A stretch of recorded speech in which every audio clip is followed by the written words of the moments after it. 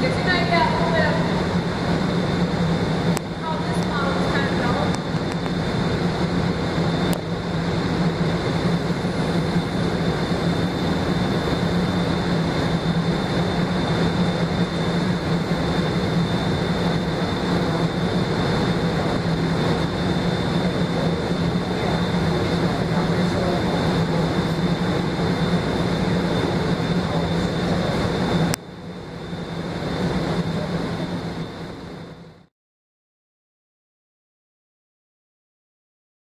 Testing at reduced scale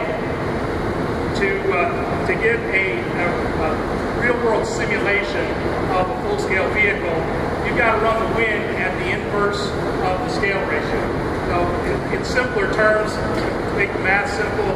if you imagine we're testing a 1/3 scale model,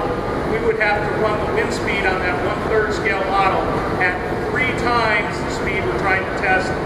on the real world. So 60 miles per hour real world on a 1/3 scale model, we'd have to be